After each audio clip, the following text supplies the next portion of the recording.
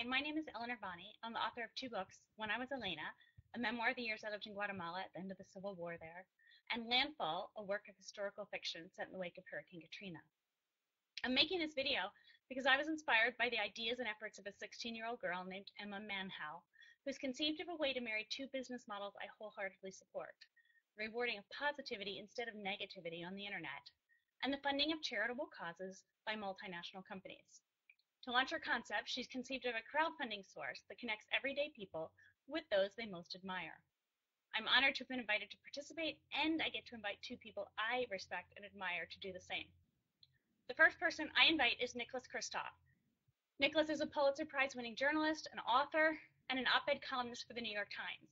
Though we've not met personally, we share a number of friends and also a love of Oregon. Nicholas's hometown sits not far from this farm I live on in the Willamette Valley.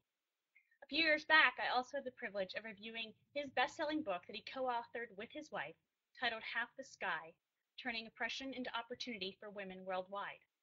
I wrote, with no hyperbole whatsoever, that Half the Sky may very well be the literary equivalent of Mahatma Gandhi's 1930 Salt Satyagraha, or Martin Luther King's 1965 Selma to Montgomery marches, wherein peaceful means spotlighted, then helped shatter injustices that had been historically tolerated.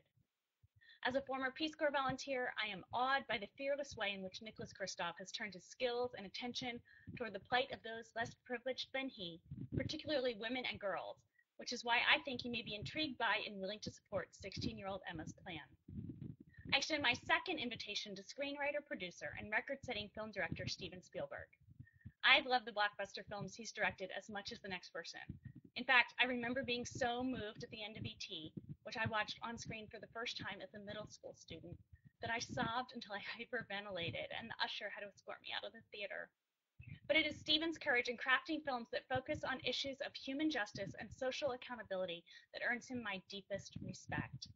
20 years after he won the Directors Guild of America Award for Outstanding Director for The Color Purple, I received a letter from Alice Walker, who authored the book on which Steven's film was based.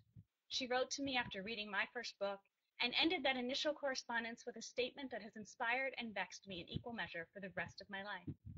We are always on our way to a changing destination, she said. I believe that truism, full of hope and of challenge, is manifest so bountifully in Steven Spielberg's films on both a personal and cultural level.